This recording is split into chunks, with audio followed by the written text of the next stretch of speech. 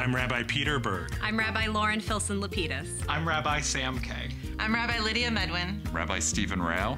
And I'm Cantor Deborah Hartman, and we are the clergy team from the Temple in Atlanta, Georgia. Census Day is April 1st, 2020. If you are living in the United States on this day, you need to be counted. Everyone will receive information in March on how to complete your form.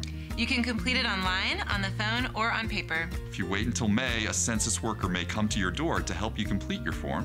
Remember, the census is quick and convenient. It only asks 9 questions. Everyone counts.